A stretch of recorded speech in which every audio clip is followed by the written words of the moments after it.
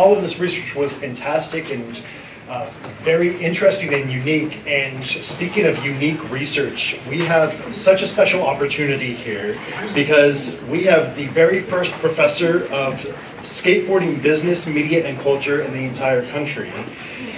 He conducts research and lectures here at the Annenberg School, and he's research director for the USC Annenberg Institute for Sports, Media, and Society. Please join me in welcoming Neftalie Williams.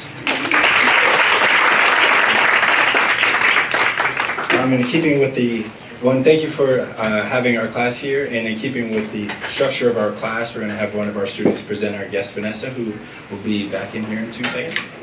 By a quick show of hands, how many of you have ridden a skateboard before? Okay, so a few people. And how many of you are student athletes? Okay, and then how many of you can name a professional skateboarder? Okay, besides people who aren't in my class. So, okay, go ahead, you have your hat on? Yeah, that's you. Tony Hawk and Stacy Kroll. Okay, nice. Anyone besides Tony Hawk? Ryan Sheckler. Okay, Sheckler. Anyone else? Okay, the reason, oh, go ahead. Rod Beardick, very nice, very nice. The reason I asked that is to just set us up to say this is one of the best female skateboarders in the entire world, and I wanted to see how many of you actually knew any female skateboarders, right? And is that because of the fact that who we see on TV is the males who are sort of in charge of the game, or the ones who that everyone looks up to? So that fits really well with what is going on today, as we're a women's place, and in particular, where's the LGBT community in this space as well. Our guest Vanessa is here. I just want to give a round of applause to her.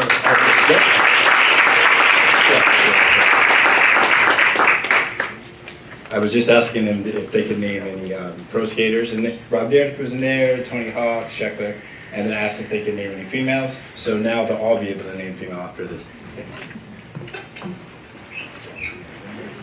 Great. All right, guys. So obviously, I'm going to be presenting Vanessa Torres.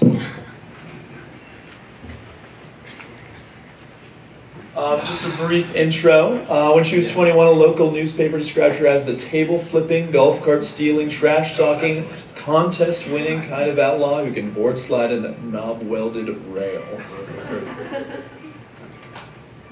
So she was born in Anaheim, California, and started skating when she was 13 years old with a ton of friends.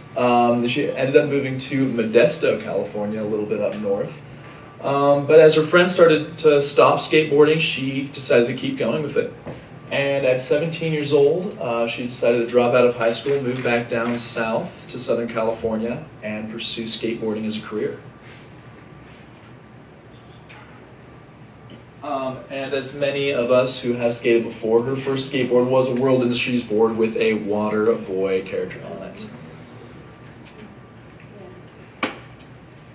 Competition-wise, Vanessa has been incredibly successful. In 2003, when she was 17 years old, she was the first female skateboarder to win a gold medal at the X Games Park event.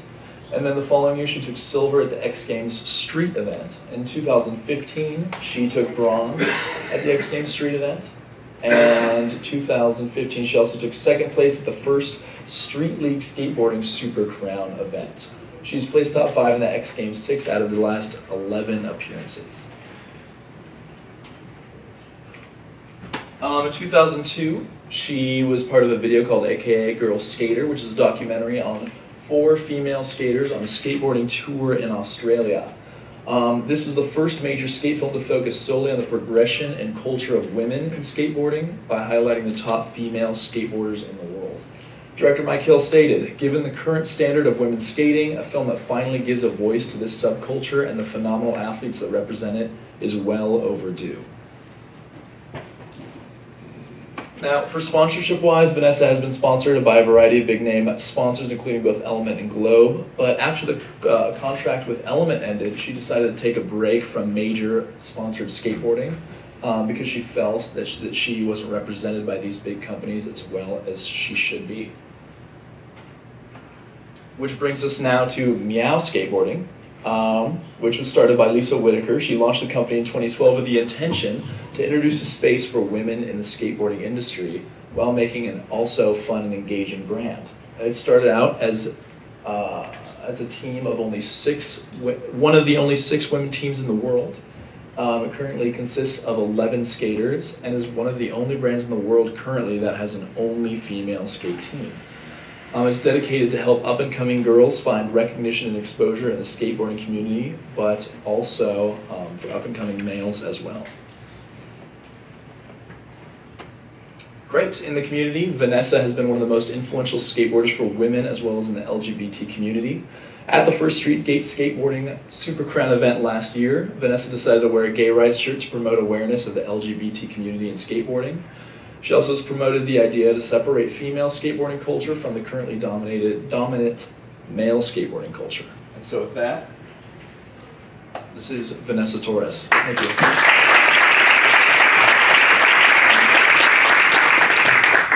Thanks for having me, y'all. Vanessa, I just want to, there were a few things in there, like the first slide talking about sort of the raucousness of skateboarding culture and 21-year-old, golf cart tearing the world apart. Just as a quick thought for the class here is how many other sports or athletes would be talked about in that manner, right? Like how do we describe? So one of the first things we're looking at women LGBT communities. Skateboarding doesn't even get to that level, right? So we should really acknowledge that for a second. Is there's so much that's involved with sort of the anti-establishment that's what gets thrown on all our athletes to begin with. As we were sitting in the back, one of the discussions was we don't call ourselves athletes, and that's like actually new terminology that we've sort of taken on. So I just wanted us to be a little bit cognizant about that and about that space. So let's just go to what drew you to skateboarding in the first place? I always ran around with these specific neighborhood boys, and I mean they were some of my best friends growing up, and I feel like we were always getting into something. It was, I think before skating there was, I'm sure I roller skated, I'm sure I BMX'd and all of these things, and I think skateboarding had kind of like, presented itself, and that's what I was a follower, and I followed, and but there was this instant attraction to skating, and for the majority of the boys that I did hang out with, that was merely a phase, and for me it was like I had found my calling, and with no idea of where it could take me, but very much like living in the moment of what it did for me in my adolescence and being young. So it was very important to me then, as it is now. Was there ever a time when you were involved in traditional sports? When I was still in school. I love sports till this day too. I mean, I played soccer. I really just applied myself to everything in school, especially revolved around physical education, and I ran track, was very great in that, and basketball, just any sports, anything that I could really get into.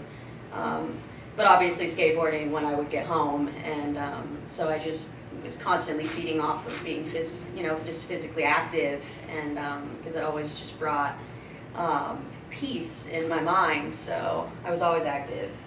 Well, that's amazing, because there's not a lot of that narrative of actually participating in other sports is something that sort of is kind of uncommon in skate.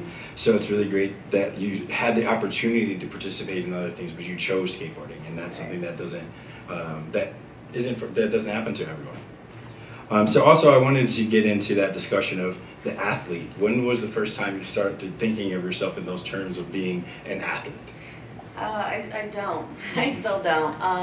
It's merely a term that's used to categorize skateboarders, I suppose. I feel like when people actually who aren't as educated in what we do, I think automatically assume that we're just these rebels, and we are outcasts in a sense, I feel. But skateboarding is now in such an incredible place where so many people are trying to come in and attach themselves to it because it has become so popular.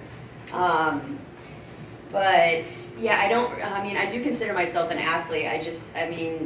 As a whole, is like who I am, just an active person. And with skateboarding, I've never treated it as as this athletic sport, a sport. I've never treated it as a sport. I don't visualize it as a sport. I feel like it's a freedom of expression and in its own way an art. And so yeah, the whole athletic attachment to it, you know, it's merely for mainstream, I think, and in order to categorize it or put it somewhere. Right. Especially, you know, Olympics and Olympic athlete and all of that. So I mean, for me personally, you know, that's kind of just like the outside. That's the surrounding of what we do, and yeah, I think of it as an art form and self-expression and just, you know, being true to yourself. And so no, that's fantastic. You touched on two important things that they were discussing earlier. It was like having the ability to have that expression, and then also on the Olympics and what's missing from the IOC and what's missing from this. How many of you, by a show of hands, know that skateboarding is going to be in the Olympics in 2020? Okay, so a decent amount of people. So you're looking at Olympic athlete now because that's what's happening to the world. Yeah, potential. I'm currently injured, yeah. but that's 4 years from now. So, right, yeah. a little time to recover. But that's sort of the new framing, and the reason that the IOC is interested in it is because these are the new sports. These are the things that kids have now picked up. As many of you raised your hands and showed that you've skateboarded before. So one of the things that we're looking at in skateboarding is, even before the discussion that we've had of the LGBTQ community, is just women in action sports and women in skate, because they're so underrepresented. Unlike here where we have college campuses where we have Title IX and that representation between men and women is guaranteed, we don't have that in skateboarding at all. So it's basically just like it'd be this collective in the room, whatever we feel like doing is what happens. So now that the Olympic stage has been set, I just wanted to ask you a question, like, how does that impact both women, and how do you see it impacting the LGBTQ community? As far as just the Olympics, and having a little bit more representation, because it's a fight in skateboarding right now to have women in that space. I mean, I personally feel just the whole, you know, 2020 Olympics and everything is going to bring so much more recognition to what we do, and who we are as people. And I mean, that's obviously something that means a lot to me. I mean, it's not going to change how I live my life, but I think it's going to, you know, bring awareness and shine a lot more light on very much needed areas of our, you know, community and our industry, and that we're very much a part of. And I mean, these are things like I just don't think about, you know what I mean? I don't know why. I just, you know, it's so complex, and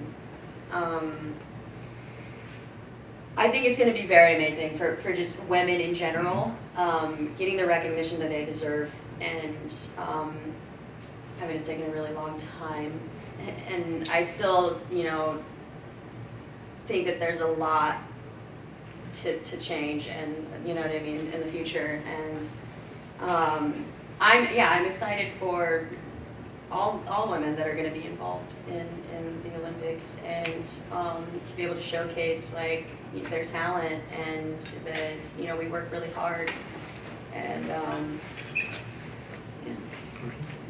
Now also, one of the things that have been brought up in one of the other academics was sort of that commodifying and that commercialization of identity. I wanted to see, what did you think about seeing the Nike be true or stay true, and this ability for manufacturers to sort of grab identity and use that as a way to sell diversity? Like, did you have any feelings when you saw that up on the screen? Yeah, it's just very disappointing, honestly, because I feel like, you know, our authenticity and like who we are is actually just being marketed. And it's funny because I was telling Neftalie too, I was like, I haven't even thought about this, like, and then just listening to everyone speaking on that subject, I was like, wow, I mean, I feel these people, I mean, they don't really actually know like how we live, and the struggle that we faced, and the industries that we're in, being who we are and trying to live an authentic life, but is often suppressed in order to please the bigger bigger audience, I suppose.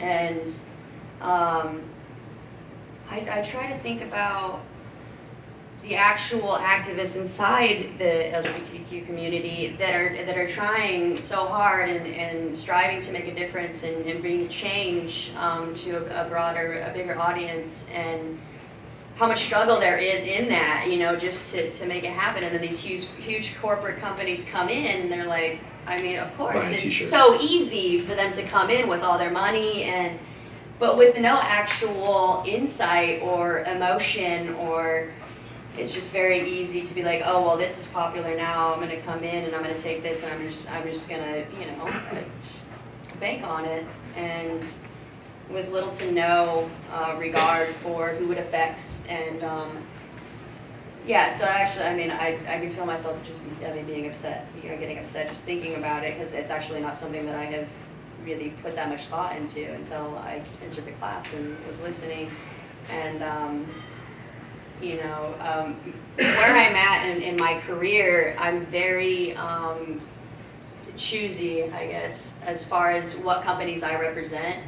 And one of the companies that I do skate for, they're based out of Sweden, it's Cheapo brand, and they are sunglasses and watches made affordable to, you know, just made for everywhere, made for everyone. And they're very anti-homophobic, you know, just anything that has to do with negativity towards women.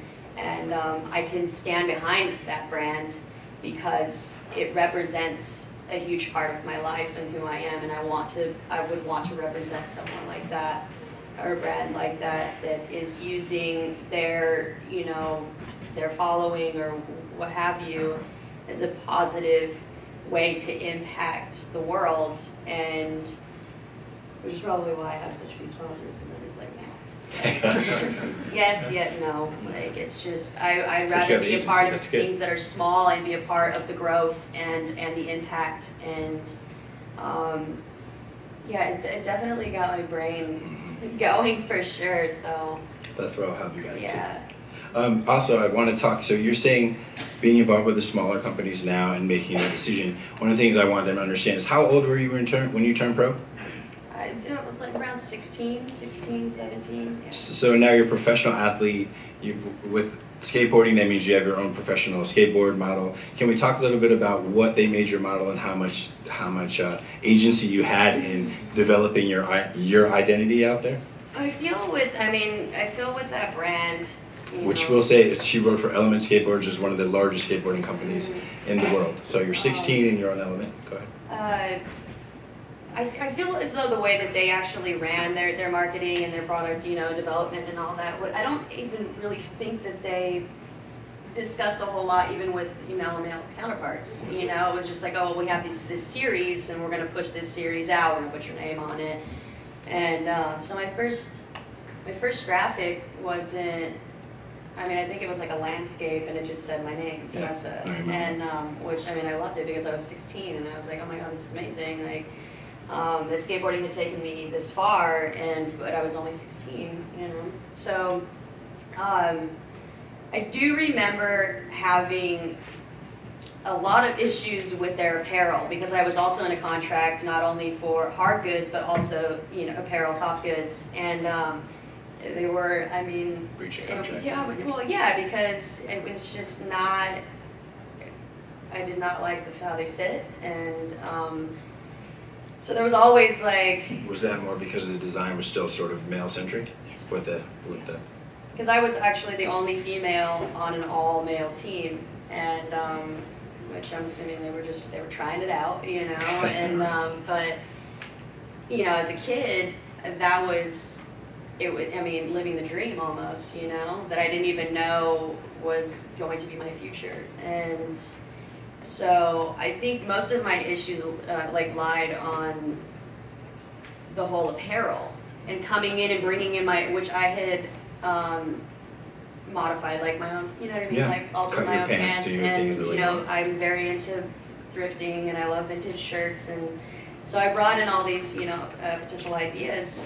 Even if they did a small run of them, at least I could be, you know, and not breaching my contract. And So that was always the issue, and I felt that I was never a priority as far as that, being a female.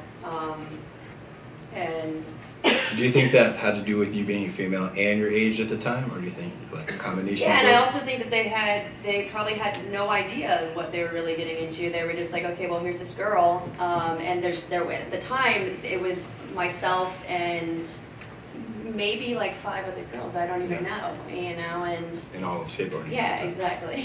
And at least that I knew of at the time, and so there wasn't really any like content for them to take. They were just like, okay, trial and error, like we're gonna bring this girl on because she's winning all these contests, and obviously foresaw like potential marketing. Yeah, Right. exactly. And but it's a lot of like smoke being, you know, Yeah. going up my ass, and it just never, I would bring in these, you know, these clothes, and I'd be like, well, you know, here's how we can better our relationship, working relationship, and it just never saw the light of day. Yeah. Now, But they did start Element Eden, and which I I was gonna know bring that I was the backbone to that, Yeah. and so. one of their largest product categories Yeah. is female or women's apparel. So I mean, after. But it's not after- based around skating. Right, which is the other issue, is it's clothing just for beach wear and lounge wear and lifestyle casual wear, but not actually surrounded on skateboarding. Completely, yeah, separated. Right.